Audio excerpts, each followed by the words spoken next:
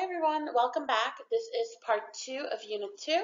We are going to take a look at Chapter 10 and Chapter 11 in this particular section. Chapter 10 is going to discuss viruses, and then 11 will take a look at DNA and RNA, how their function and their structure are related to each other. Now, for Chapter 10, as I mentioned, we're going to take a look at viruses, and our main purpose is to take a look at their replication cycles. So let's go ahead and take a look at some characteristics, and then we'll jump into the main concept of the chapter. First off, a virus is not considered a living entity, and that is because it's dependent on a host cell for it to maintain its livelihood and its replication pattern. We obviously have been exposed to a wider range of viruses in some of the previous classes we have taken, and even given the current situation that we find ourselves in right now, we are inundated with information about the coronavirus and COVID-19. One thing I want to discuss with you in this chapter is that viruses can be composed of both RNA and DNA. We're also going to talk about bacteriophages. You've heard that term before. A bacteriophage is going to be a virus that specifically has bacteria as their host cell. So viruses that infect bacteria exclusively are called bacteriophages. Now, as I mentioned to you before, with the virus, it does depend on a host. So what the virus needs to do is it needs to go ahead and infect and utilize its host cell as its replication template. And it will do so by utilizing the DNA within the genome for its replication pattern. We also know that besides having a wide range of different hosts that viruses will target, we also know that from a structural aspect, there are also some differences and commonality. A lot of viruses will have a protein coat that's made out of these little subunits called capsomeres. Collectively, this will form the capsid. And the capsid can come in different sizes and shapes. And if you bear with me in a few, I'll show you some pictures of different viruses. And we can, for instance, see what it looks like when it's like a hexagon shape or a helical shape. Some viruses will also have an additional viral envelope that will surround the capsid. What's unique about the viral envelope is that oftentimes it's actually made from sections of the plasma membrane of the host cell. And when the virus buds out of the host cell in an attempt to amplify or increase its viral load, it will actually pinch off a piece of the plasma membrane of the host cell and use that as part of its viral envelope. And at the bottom, you can see that we have known that nucleic acids can be found in viruses, making their viral genome either RNA or DNA. When it comes to the host range, when we go and we start looking at some examples of our viruses, we're going to notice that you have some that can have a very broad range. The TMV virus, which stands for the tobacco mosaic virus, is one of those that can go ahead and infect a wide variety of plants. Whereas there are viruses that are very specific and will only target one single species or even one single cell type. And when it comes to the single cell type, we have to go ahead and mention influenza, which most of us just go ahead and call the seasonal flu. We know that those viruses tend to be specifically aimed at the lung cells, thereby causing a lot of respiratory issues that we associate with the clinical application. A lot of what we know about the structure of the viruses came to light first in the 1930s with the invention of the electron microscope. And the reason you need an electron microscope, it all has to do with size. Go ahead and take a look at this information that's on your PowerPoint. The typical size of a virus is anywhere from 20 to 400 nanometers. And in case you want to know how small is that exactly, well, a single bacteria cell is about 1,000 nanometers. Neither we can see with the naked eye. So as you can imagine, with a regular light microscope, you're able to see a bacterium. But if you want to get even smaller, you are going to have to utilize an electron microscope to not only increase your magnification, but also your resolution. Now at the bottom of the PowerPoint is a little bit of some redundant information because we'd already mentioned that a lot of viruses will have that protein layer of capsid, but over here it does highlight the fact that the individual protein subunits are capsomeres. And then as I said to you before, they will also tend to have a viral envelope Not all viruses have them, but when they do have a viral envelope, it will go ahead and encase or surround the capsid, and most of the time it will be made from the plasma membrane of the host cell. You will also see in a little bit when I start showing you some pictures of viruses that a lot of them will have different knobs or spikes, different types of structures that will extend from the viral envelope, and a lot of times these will increase the compatibility that they have to connect and insert the viral load into the host cell, so they can use it as an anchoring or an attachment point. And lastly, before we take a look at our pictures, I'd also mentioned to you before that viruses, we know that they have their own individual genome, and that genome can be anything from DNA to RNA, and we know that it can also be single-stranded or double-stranded in a circular or in a linear format. But either way, so what we see happening is that the size will usually go ahead and vary from a few thousands to over 100,000 nucleotide bases that we are looking at. All right, so let's explore a few of the common viruses that are out there. And this is just for those of us who are more visually inclined and kind of want to see what we're talking about in some specific example. So let's see what we are looking for. So the first virus that we have over here on the illustrated one, this is called your TMV virus. And your TMV virus is unique in many ways. Here you go, your TMV virus. As you can see from an anatomical standpoint, it does not have an envelope. It has a helical capsid, and you can come over here on the right-hand side and you can see the capsomer subunits in their helical format. It is an RNA-based virus, and the reason I said the TMV virus is one of those unique ones is because it turns out that the TMV virus is able to go ahead and infect a wide variety of different plant species. And what we see happening is when the virus infects the plant, it will often create almost like a mosaic-like pattern of dark spots all over the leaves, causing massive discoloration, and usually this tends to hinder the overall growth of the plant. Most of the time it will not kill the plant, but it will hinder the overall development, so the plant won't be as large or as robust as we would like it to be. Another unique factor about DMV is that this was actually the first virus to be discovered. So how cool is that? The next one below it is an example of the adenovirus. And an adenovirus is, there's a wide variety of them. It's also a non-enveloped virus. In this case, the capsids will make more of a polyhedral format. So I will try to draw it best as I can. I would like to say I'm getting better at this, but I'm really not getting better. All right, what we also see happening over here is that actually the name of the adenovirus comes from the fact that it was initially isolated in the human adenoids. So that's a little fun fact. We know that adenoviruses can have a broad range of different vertebrate hosts, and we see that when it comes to stereotypical, their clinical applications, it can have a wide range of symptoms, but most of them will involve respiratory infections, and in some cases, especially if the person is already immunocompromised, it can be deadly. So when it comes to the genome, we see that the adenovirus will have a DNA-based genome. Okay, so both of these are examples of viruses that do not have an envelope that surrounds the capsid. The next virus that we're seeing is one that we should obviously be very familiar with, and that is the good old-fashioned common cold annual flu season. I'm sorry, it's not the common cold, the annual flu virus that we know that we should obviously be taking our flu vaccines for, and this is influenza. So influenza, once again, a wide category of different viruses. What we can see happening over here is that if we look at its structure, we're going to notice that it has a polyhedral capsule. And in addition to that, it will also have an extra layer around it. And that, ladies and gents, is your viral envelope. Also notice how it has little spiked glycoproteins. This makes it easier to attach to its host. And with the influenza, obviously we see that even though it has a wide range of hosts, it does like to target lung tissue cells. And because of that, we see that a lot of the symptoms will be respiratory based when we take a look at our infected patients.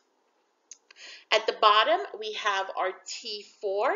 The T4 is a bacteriophage, and that means it is a virus that will exclusively target bacterial host cell. In this case, T4 loves to go after E. coli. T4 has been studied extensively because it has a very simplistic structure, which makes it easy to manipulate and utilize as a vector in case we want to go ahead and have genomic material transferred or manipulated in a laboratory setting to introduce it into a different host cell. When you look at the structure of the T4, you're going to notice that the head section is its polyhedral capsule, and inside of it, it will house its DNA genomic material. And usually what we'll see is that, I've always thought this kind of looks like a little spaceship.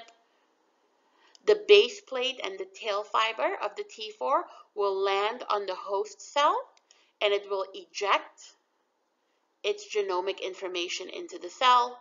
And once it has access to the genome of the bacteria, it will go ahead and start replicating its viral load.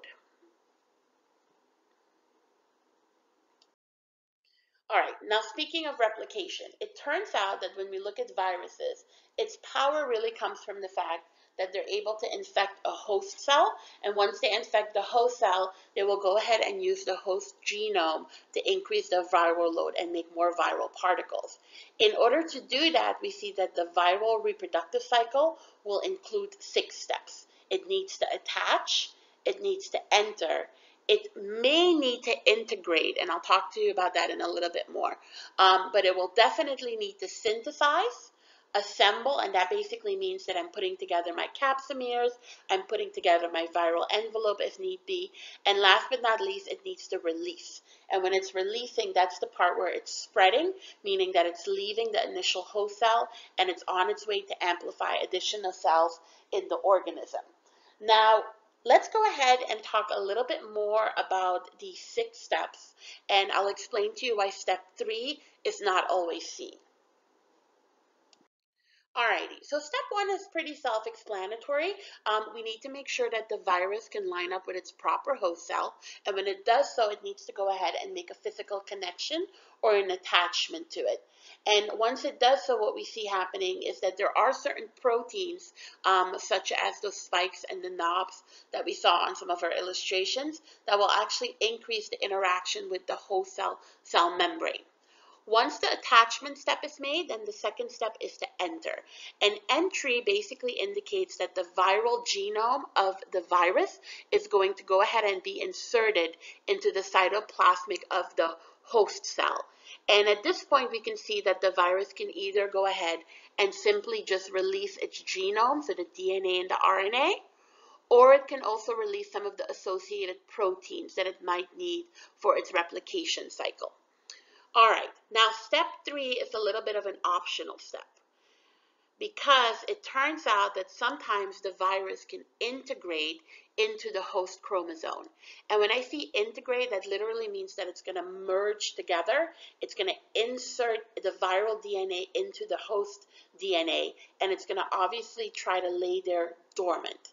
And it's just going to stay there. So on your PowerPoint, I wrote down that if the virus wants to integrate into the host chromosome, it is going to have to use a specialized enzyme called the integrase enzyme.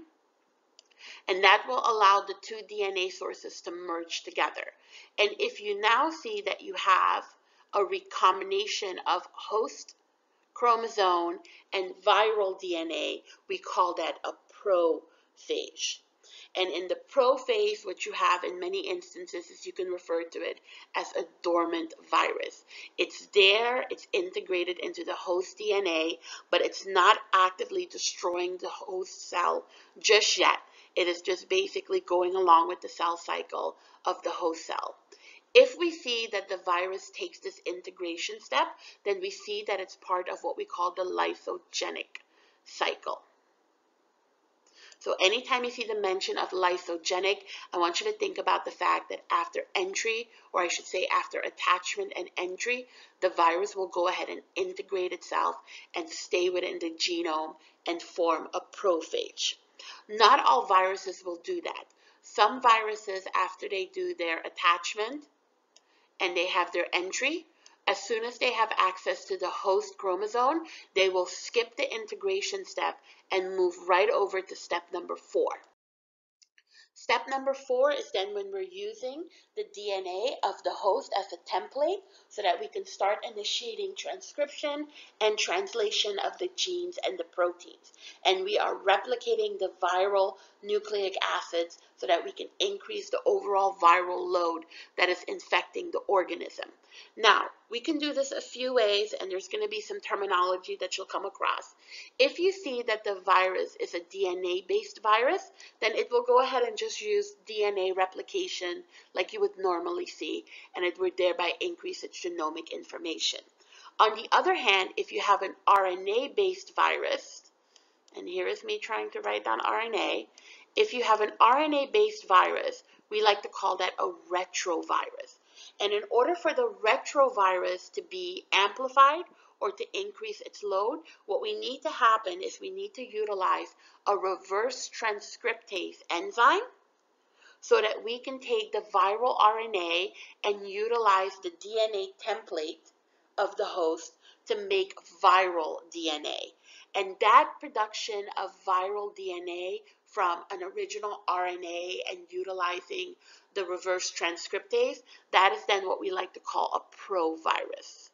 So a provirus just indicates that it was originally an RNA based, and now we're replicating in DNA style because of the use of the reverse transcriptase.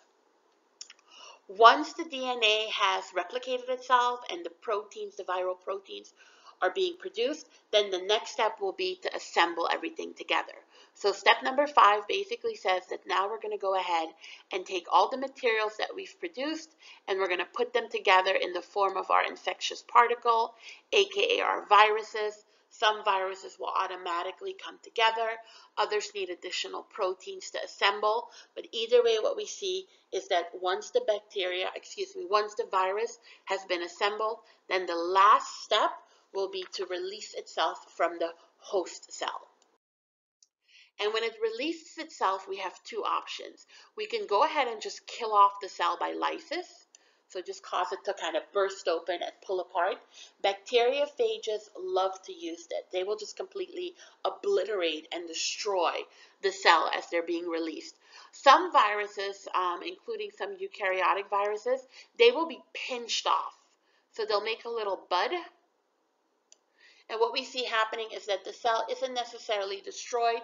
It's just going to be pinching off little viral particles. And oftentimes when it pinches off from the cell, it uses the cell membrane of the host cell as a way to go ahead and make its little envelope section that we saw in our previous illustrations. Alrighty, you know what we can do is let's go ahead and take a look at a bacteriophage replication cycle, and then we could also take a look at how the HIV virus replicates, and we'll use some illustrated examples to kind of see if we can identify all of our 6 steps that we've been chit-chatting about thus far. Okay, so let's go ahead and take a look at this picture. And what we're going to do is we're going to start on the top part of the picture. The bottom part right here is going to be for our second example. So we're going to take a look at part A, which is the reproductive cycle of your bacteriophage lambda. This one has a double-strand DNA, and it's a bacteriophage, which means that we're looking at a virus that needs to have a host cell that is a bacteria. Okay, so let's go ahead and see how we're going to apply our 6 steps for this. So the first one is attachment. So go ahead. So you see right here that it says that the phage will bind specifically to the proteins on the membrane of the host cell, and it will go ahead and make its entry. And the entry means that it's releasing its genomic material into the cytoplasm of the host cell. Now in this case right here, we see that step 3 is utilized, and we're going to have integration. And as you might recall from our previous PowerPoint, it said that integration means that I'm going to take my viral DNA and I'm going to use my integrase enzyme so that I can go ahead and incorporate the viral DNA into my host DNA, thereby creating a prophage. And as the prophage is inserted, what we see happening is every single time that the cell replicates, so does the prophage.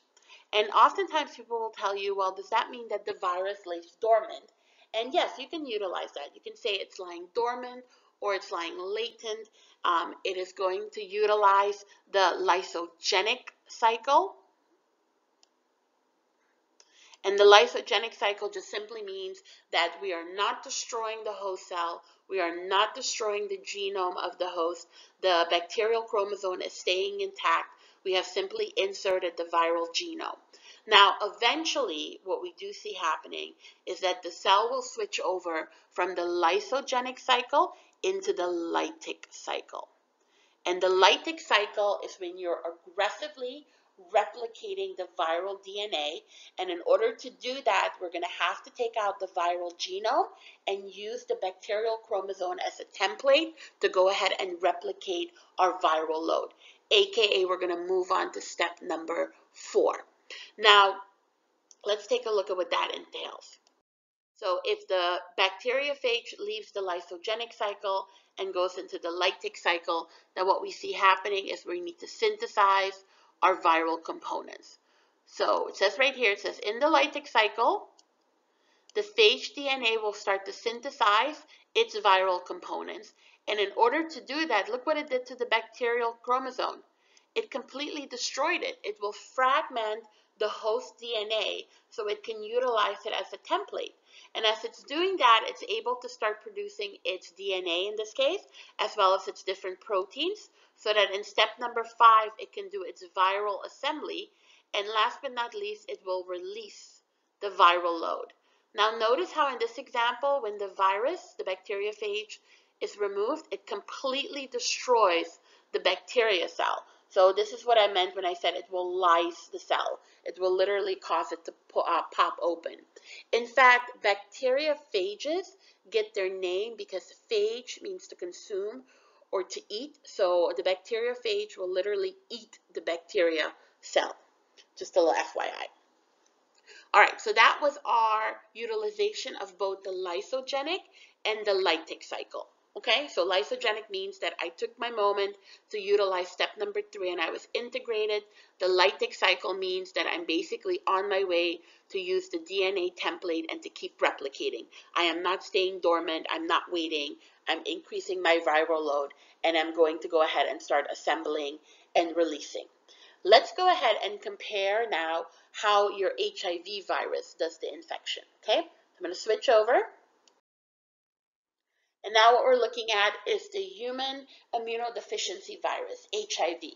We know that this is a retrovirus, and retrovirus, remember, that means that it starts with an RNA base, and in order for it to be successful in its replication cycle, it will need to utilize a reverse transcriptase enzyme, so it can go ahead and utilize, excuse me, convert the RNA from the virus, utilizing the DNA template of the host, so it can amplify its DNA viral load, thereby creating a provirus.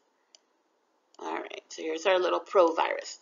All right, so please take a look at the bottom part of the slide. Now, the top part was when we were talking about our bacteriophage. Now we're going to concentrate on our HIV virus. And you're going to notice that we're going to start off the same. We're going to go ahead and make our attachment. Now, in this case, what we do see is that the HIV virus does have little glycoprotein attachments.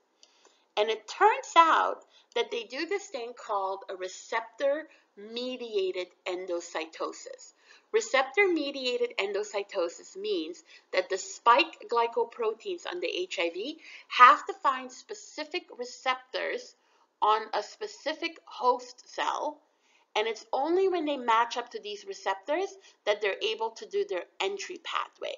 And in the case of the HIV, the specific host cell that they're looking for is a TH cell, a helper T cell, which is part of your adaptive immune system or your specific immune system. Your TH cell, your helper T cells are a very important part of your immune surveillance, meaning that they keep your body as healthy as they possibly can. And what the HIV virus does is it tricks the helper cell into engulfing it, thinking that it's going to destroy the virus. But when the virus makes its attachment and its entry, we see that it will go ahead and utilize its reverse transcriptase to convert its RNA into DNA, thereby going ahead and creating a pro-virus. Now, HIV will often utilize integration. And remember, integration basically means that I'm going to use my integrase enzyme and I'm going to insert my viral DNA into my host DNA. And because I started off with a retrovirus, now I'm going to call it a provirus when that integration goes. And HIV will sit there, and it can sit there for months, it can sit there for years, and every single time its load is just being amplified by the host cell, but it will just sit there dormant under control. And eventually what we see happening is that it will go ahead and leave the lysogenic cycle, and it will go into the lytic cycle. And the lytic cycle means that it's going to go ahead and start synthesizing viral components. And as it's synthesizing the viral components, remember, once we have our viral RNA and we have any of the proteins that we require, what we see happening is that we do our viral assembly. And last but not least, we do our release.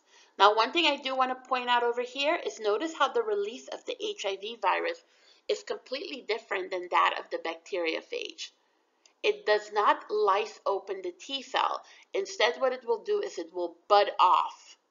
And as it's budding off, it's taking a piece of the cell membrane to utilize to make its glycoproteins and its nuclear envelope.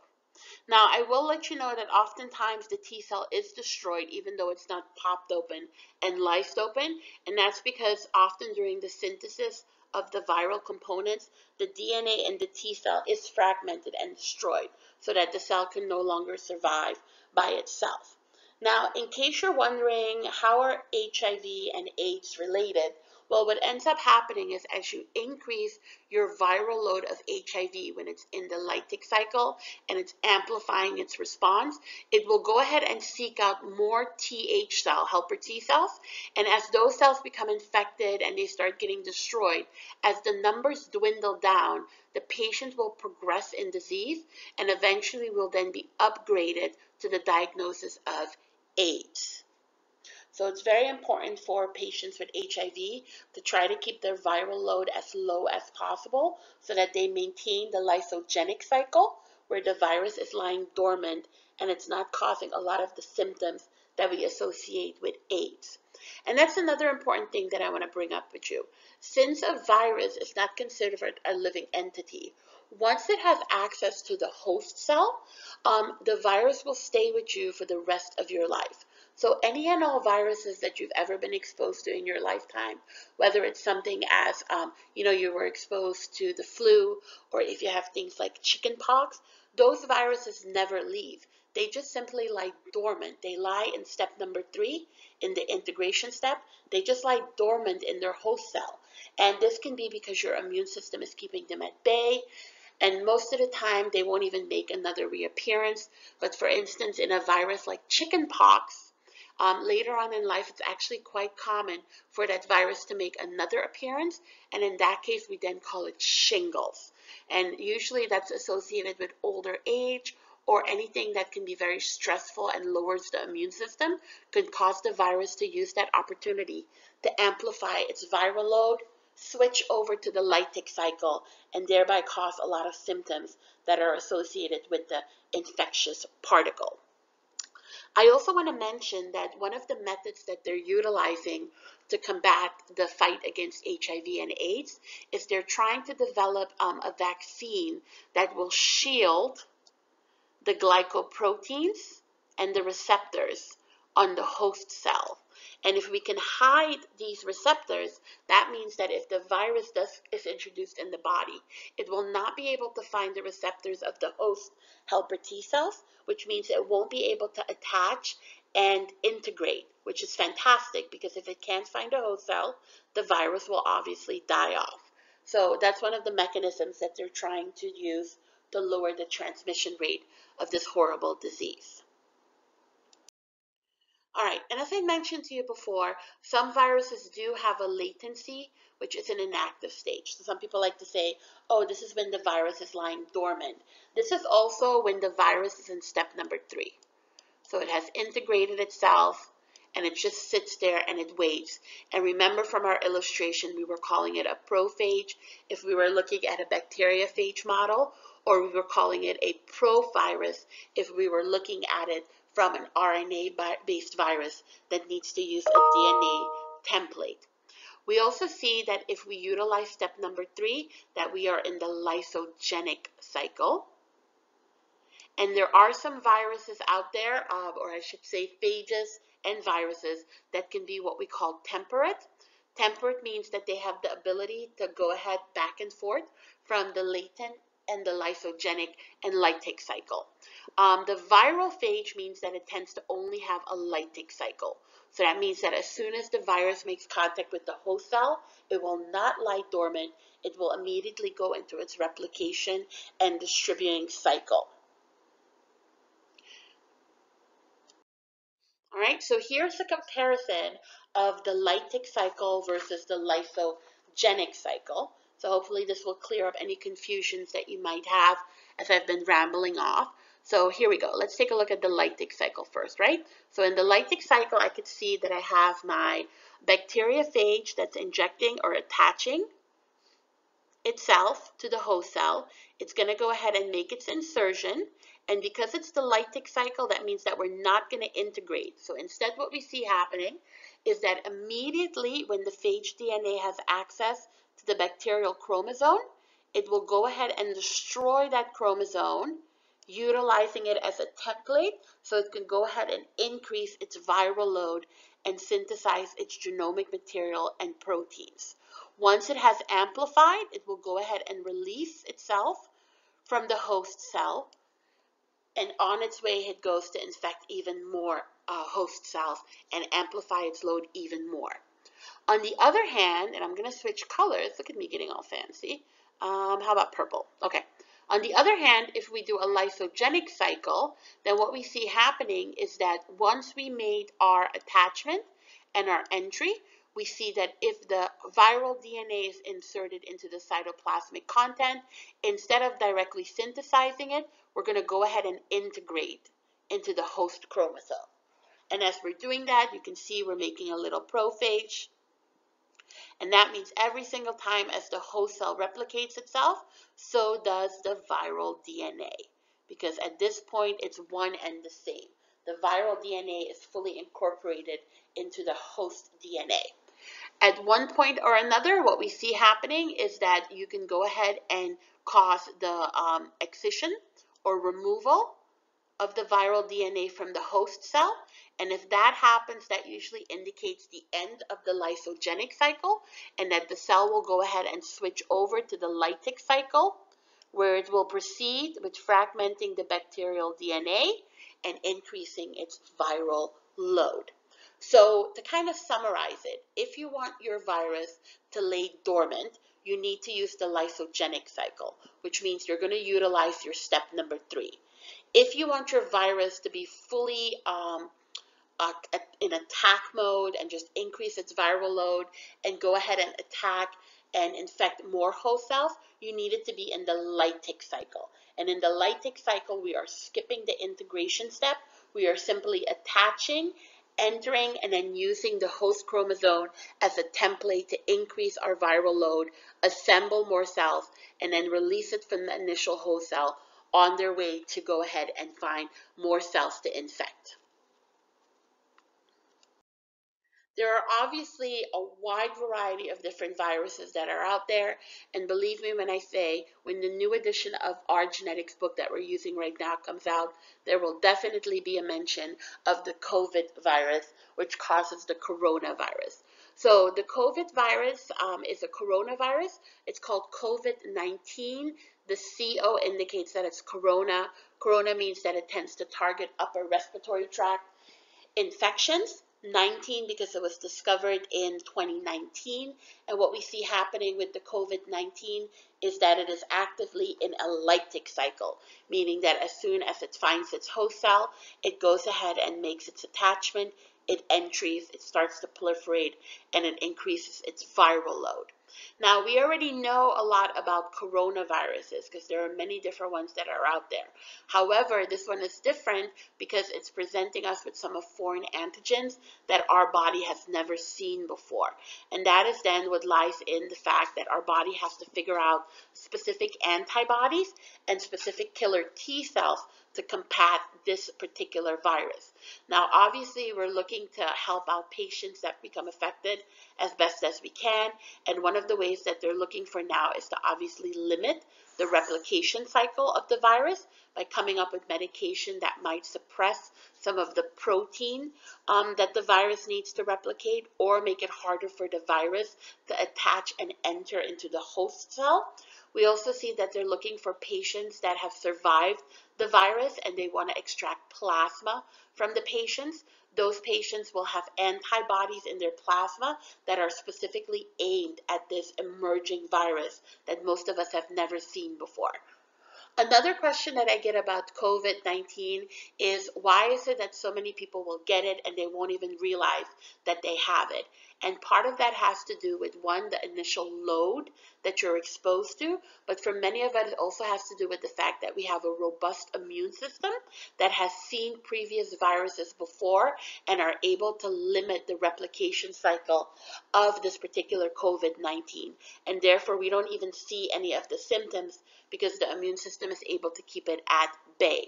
Obviously, people who are older or who are immunocompromised, they do not have as robust of an immune system, which makes it easier for the virus to kind of overwhelm, and that obviously can have some deadly consequences.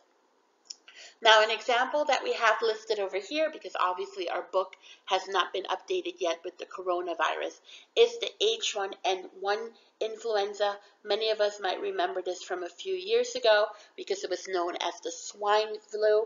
It was an emerging virus because it initiated from a pig species that was able to mutate and hop over to a human host. And in fact, data is now showing that the coronavirus most likely also came from another animal, most likely a bat that mutated before it went into its human host. Another virus that's not really an emerging virus, but it's one that's often investigated because we are still trying to keep it at bay, is the one that we saw in our model for our lysogenic and lytic cycle when we were looking at HIV. HIV, as I mentioned to you before, it will go ahead and target its helper T cells as the host. And the problem with this is your helper T cells play such an important role in your immune surveillance and your robust immune system itself, that as the HIV virus spreads and increases its load, it lowers the number of helper T cells you have, thereby reducing your immune system. And the truth of the matter is that a lot of patients, if they succumb from AIDS, actually do not die from the viral infection. They often die from something that's called an opportunistic infection, a disease that's able to amplify and progress quickly due to the fact that the immune system was severely lowered. A lot of patients, excuse me, for instance, will die from pneumonia, something that a healthy person could easily fight off. Patients that have HIV and AIDS, because they're missing such a large amount of helper T cells, they're not able to fight it off, and unfortunately they die from this opportunistic infection. Let's see what it says here at the bottom. Oh, please remember that HIV is an RNA-based virus, so it will use the reverse transcriptase to go ahead and make its DNA copies. And we also see that because it's a relatively short strand of virus, or genome material, excuse me, it is able to replicate quite quickly. And the problem with it is the quicker it can replicate, the more likely you have that mutations will start to develop.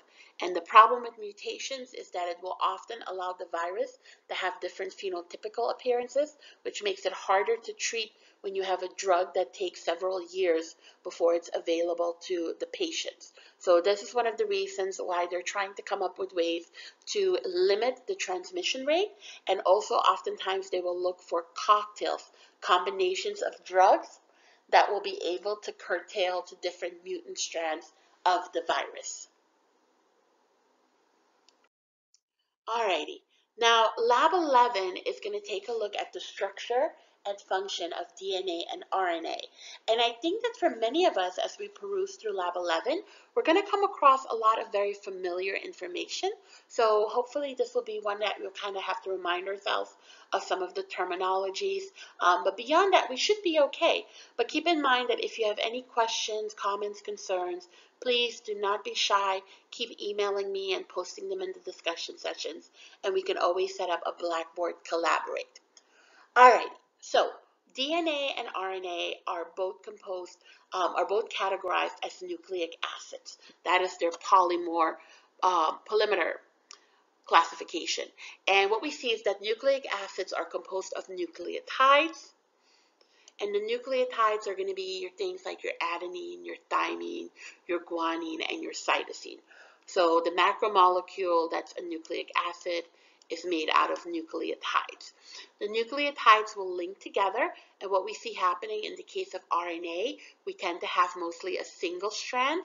However, in the case of DNA, most of it will be a double strand, which will then give rise to the double helix. And as you've become familiar with DNA now, what we see happening is that since our cells have such a massive amount of DNA, the DNA will eventually go ahead and need to bend and coil and compress, eventually giving us the shape of our 23 pairs of chromosomes. So here's an illustration of the nucleotides. So these are the building blocks of the nucleic acids, and you can see your adenine, your guanine, your cytosine, and your thymine. Now hopefully some of you are going, wait, we're missing uracil. You're completely correct. And remember, uracil, that one is exclusive for RNA. So you can see right here the progression of the shape of DNA. The nucleotides will first line up in a single strand. They will then form their double helix. This is all in the case of DNA. And then what we'll talk about in the chapter as well is that DNA, as it starts to coil, will acquire more of a three-dimensional structure as it starts to form its nucleosomes and its chromatin. Now, when we're looking at our overall nucleide structure and the repeat formation of the overall DNA and RNA molecule, what we usually see is that in addition to having the nucleotides, they will also have a phosphate group and a pentose sugar. The phosphate group and the pentose sugar, which can either be the deoxyribose or the ribose that forms the D or the R in DNA and RNA, those will form the backbone of our genomic structures. And then the nucleotides will form the nitrogen's bases, and these can be classified based on their chemical composition, or I could really say their anatomical formation in either a purine or a pyridine. The purines are adenine or guanine, and that means that when we look at their chemical structure, it's going to have a double ring formation. The pyridines are a single ring formation, and those are going to be your thymine, your cytosine, and your uracil.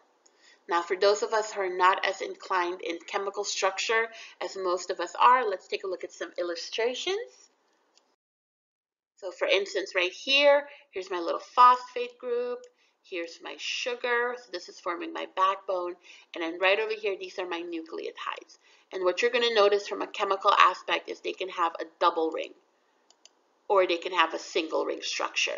If you see that they have a double ring, we call those purines. And as you can see, our examples are going to be adenine and guanine, A and G. Your pyridines means that they have a single ring, and those are going to be the rest of them, the thymine and the cytosine, and then your uracil. So keep in mind that thymine, the T, is exclusive to DNA, and uracil is exclusive to RNA. The rest of them, the A, the G, and the C, those can be found in both.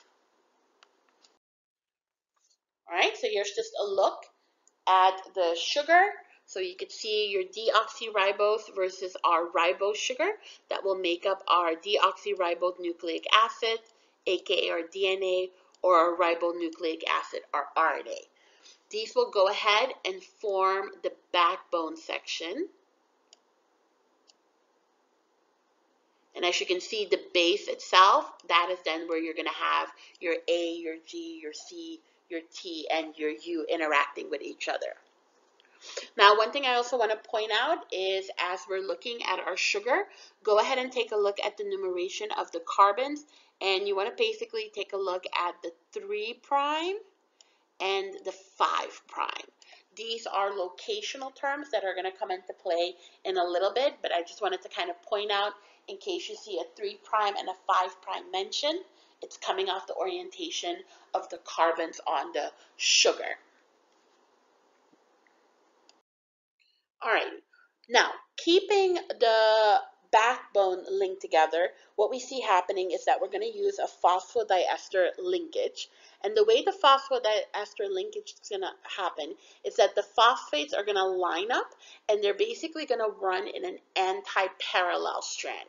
And what that means is that we're going to take the carbon orientation, and what we see happening is that the phosphate will start interacting, for instance, on the 5' end.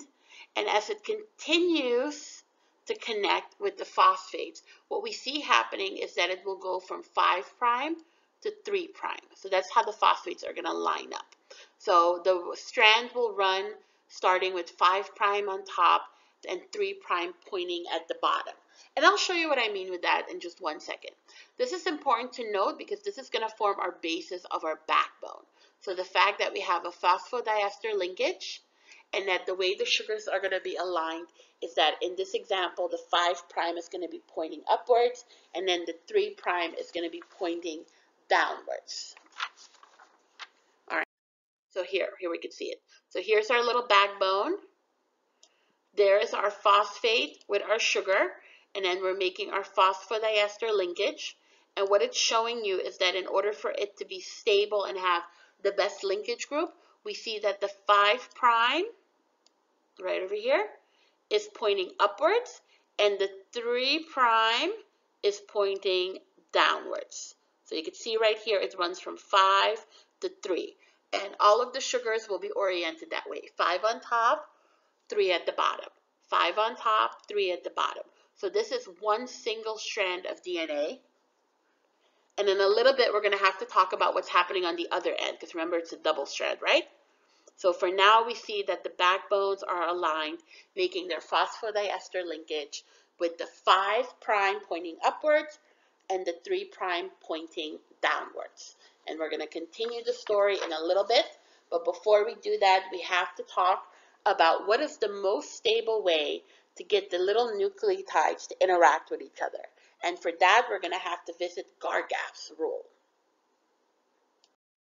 Okay, so Gargaff's rule is based on the fact that when they were discovering, or I should say researching the structure of DNA and RNA, they were quickly able to find out that DNA is composed of adenine, thymine, guanine, and cytosine. And what Gargaff was able to stipulate is the fact that the amount of adenine will always be very closely related to the amount of thymine. So A equals T. And the amount of guanine is always very close to that of cytosine. So G equals C. And it turns out that the ratio of this corresponds to the fact that if you want to create the most stable form of DNA, what you can do is you can take your adenine on one side and get it to hydrogen bond to a thymine on the other side of DNA. And the same is true for guanine and cytosine. So A likes to bind with T and G likes to bind with C. So that then means that if I know what's happening on one side of my DNA, I can predict what's happening with my second strand. What do I mean with that? Well, let's say we have an issue and we come across a single strand of DNA and we're able to read its nucleotide sequence. And we see that the nucleotide sequence is C, T, A, and G. So that's the nucleotide sequence that we see on one piece of DNA. And what if I now say to you, well, what does the complementary strand of DNA look like? Because we know DNA is a double strand. So if you know one piece, what does the other piece look like? Well, we're going to keep in mind Gargaff's rule, and we're going to utilize that to solve the problem. Because if I know what one side looks like, then I will automatically know which letters, like the complementary, bind with each other. So I know that my C will most likely be hydrogen bonded to my G. My T will most likely be hydrogen bonded to my A. My A will be bonded with my T, and my G will be bonded with my C. And because they like to make these matches like so, that is then why we're able to have the ratios that Garga's rules tells us. Whatever amount of A you have the same of T. Whatever amount of G you have the same amount in C. Another way you can tackle it is if I say to you, you have a DNA sample, and that DNA sample is made out of, I should say the DNA sample is 30% composed of adenines. Boop, boop. How many cytosines do you have?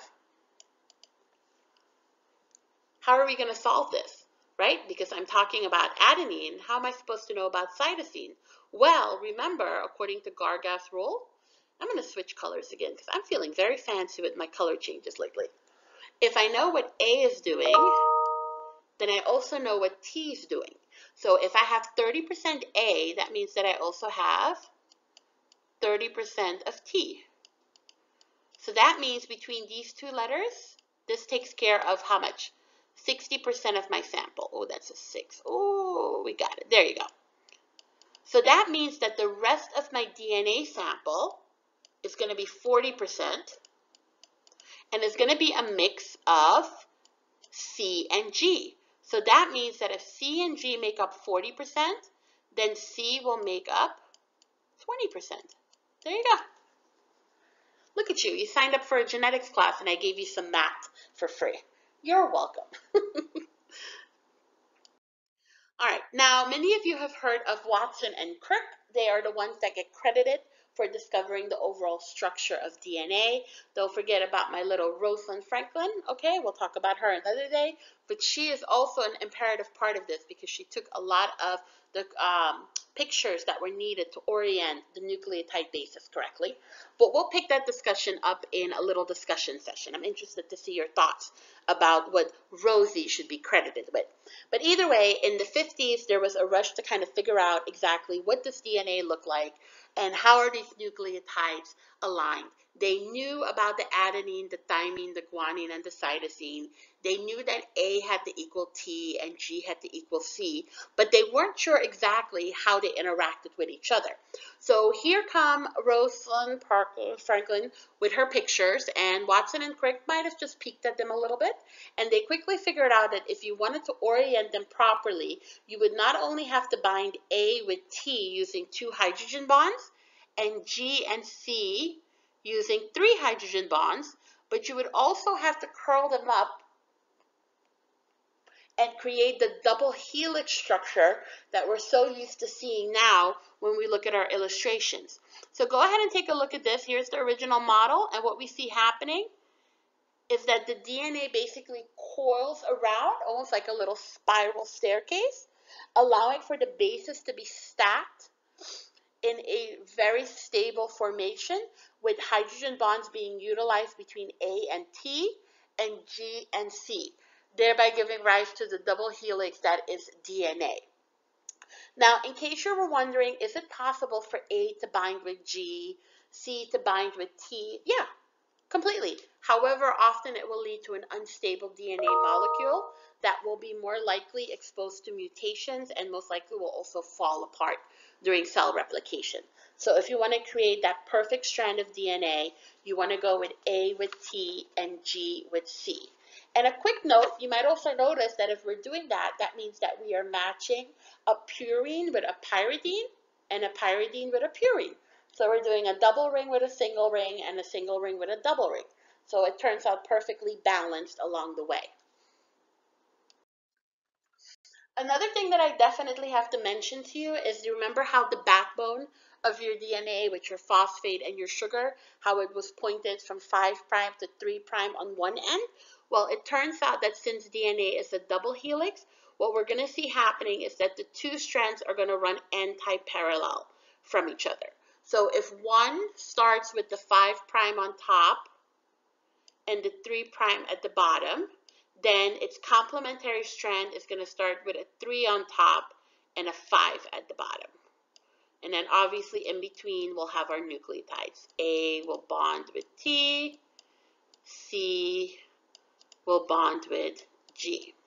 So this allows you to fully predict what the other side of the DNA will look like, both from a aspect of the 5' and the 3', as well as how the nucleotides are binding to each other.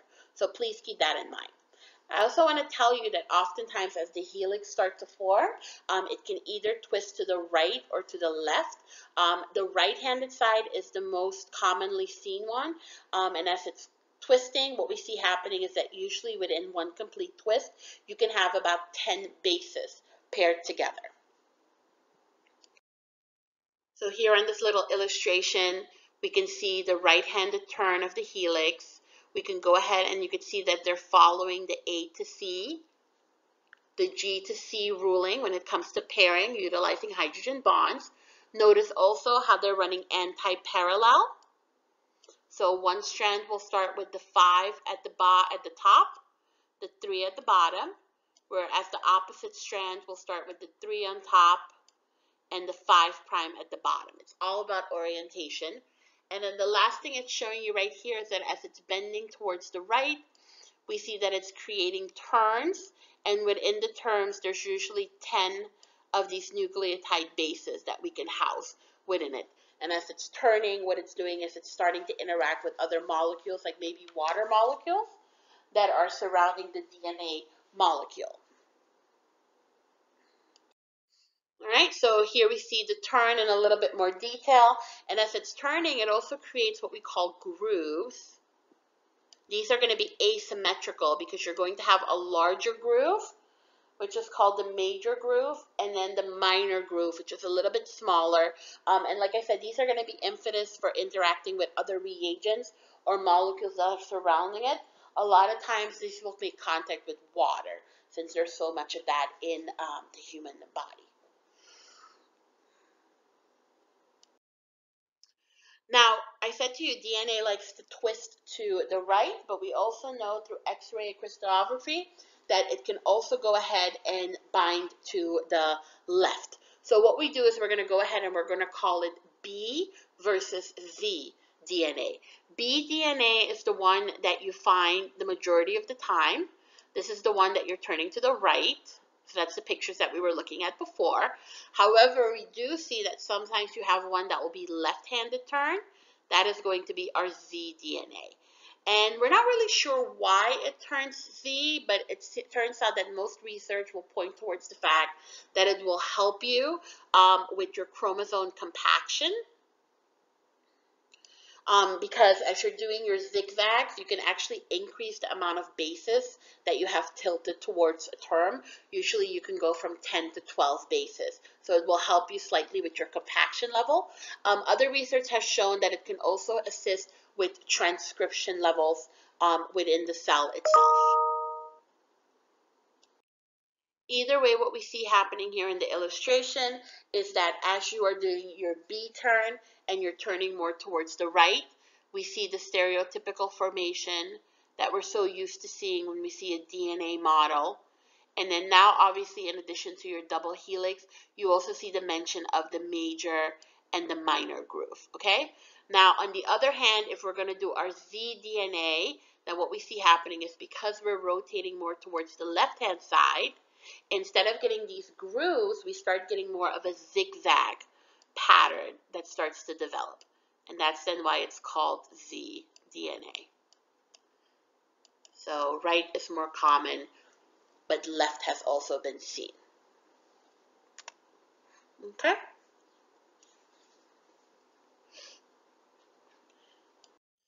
All right, now switching over a little bit to RNA now. Let's see, RNA we get, people like to say RNA is the cousin of DNA. But what we see happening is that DNA, especially in eukaryotic cells, is not able to leave the nucleus.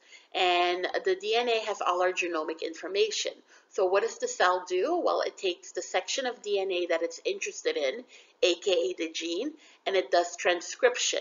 And when it does transcription, it copies the DNA into RNA. And the nice thing about RNA is that it's able to freely float in and out of the nucleus, so it can proceed to the next step of translation, which is the production of your proteins. Now, when it comes to DNA to RNA, obviously besides genomic differences, there are also some structural differences, one of them being that RNA tends to be primarily single-stranded. RNA will have a ribose sugar instead of a deoxyribose sugar. And when it comes to the interaction between the nucleotides, we see that there is no thymine, but there will be a uracil. And that means that if we ever do need to make it double-stranded and we need to get the nucleotides to interact, the G and C will still follow Gargath's rule because guanine and cytosine are found in RNA, just as in DNA. But if it comes to your T, what we see happening is that if you have an adenine on one side and you need it to bind to RNA, it will have to bind with uracil because obviously there is no T in RNA. All right, so here's a look at the illustration of it, and you can once again see very similar to the setup that we had in our DNA. We have our phosphodiester linkage. We have our backbone with our phosphate and our sugar. We are still running in an opposite pattern when it comes to the prime. So notice 5 on top, 3 at the bottom as it orients, and then you have your bases on the side. Notice how 3 of them are very similar to DNA, and then obviously uracil will be the one that will be exclusively found in RNA. Now, because your RNA molecule is slightly long, we are used to seeing it single-stranded, but it's also quite common for it to form double-stranded structures when it comes across complementary base pairings, meaning that it will go ahead and do hydrogen bonds between the A and the U and the C and the G. When it does this double pairing, it tends to do it in a right-handed format. And we see that as the RNA keeps coiling up, the structure starts to become more complex, and you start getting things like base pairing and base stacking. And this will obviously not only compact the RNA, but it will also affect its interaction rate with different proteins and ions that you might come across. So RNA isn't always going to be a single structure. It is able to go ahead and amplify and become more complicated and upgrade its overall form. So for instance, let's go ahead and take a look at some examples of what we call secondary structures of RNA. So here we have our secondary structures, and what we're looking at here for is basically an upgrade from the single strand. So we can see that a lot of the complementary regions are interacting with each other using hydrogen bonds. And areas that don't necessarily have a complementary region, so non-complementary regions, they tend to be pointing outwards, so away from the bonds that are being created, away from the double-stranded region. You can see we can have a bulge loop, an internal loop, a multi-branch junction, this one looks fancy, and then a stem loop. The stem loop is one of the most common ones. It's also called a hairpin, because of the exertion of, or the sticking out of the loop. So these are all examples of secondary structures of RNA. I also want to mention to you that when we look at RNA comes in different variations, and many of you might recall that when you were studying or when you were learning about transcription and translation, you came across the fact that you have mRNA, which is the messenger. You have rRNA, which works together with the ribosomes to read the messenger RNA and figure out which amino acids are required. And then you have tRNA. And if you're not really familiar with the RNAs, don't worry, you're going to come across them again in our next unit, Unit 3, when we start tackling transcription and translation. But I really quickly want to go ahead and mention tRNA, or transfer RNA, because this one is very unique in the fact that it's able to carry an amino acid on one side and an anticodon region on the other side. So I'm going to show you this in the picture, and when I look at the picture, we want to make sure that we can find the amino acid, and we want to make sure we find the anticodon region. Okay, and I'll tell you what that means for mRNA. Okay, so here's our illustration of tRNA. As you can see, it's a very complex structure. It has lots of double helixes that intertwine. And then the two main sections is that we're going to have an anticodon section, and we're going to have the acceptor section. Now, the acceptor section is where your amino acids are going to be located. When you're doing translation, what you're doing is you are reading the message in mRNA, and you are trying to figure out which proteins to produce. And when you do this, it turns out that you have to read the mRNA in codons. Codons. What's a codon? Hopefully you're answering me, but a codon is a 3-sequence nucleotide. So for instance, A, U, G.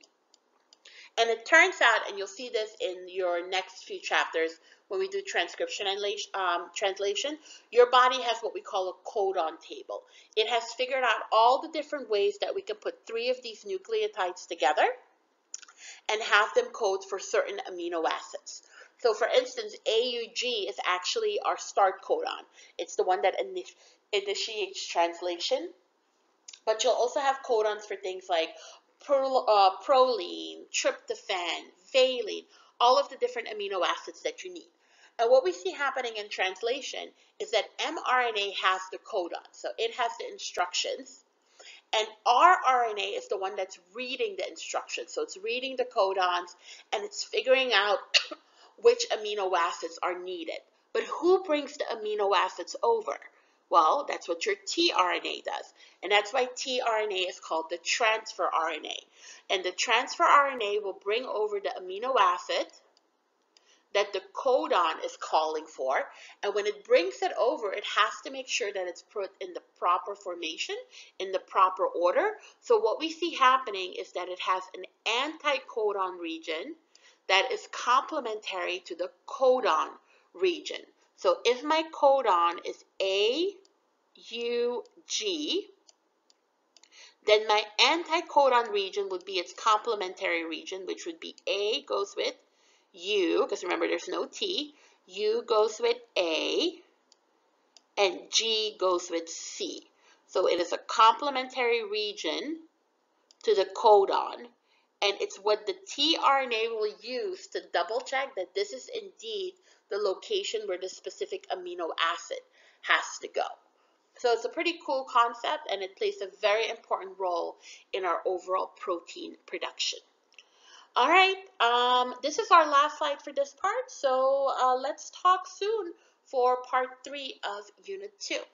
All right, guys, and I know I'm starting to sound like a broken record. I get it, but any questions, comments, concerns, go ahead and shoot me that email or post it in the discussion session. We'll talk soon. Bye.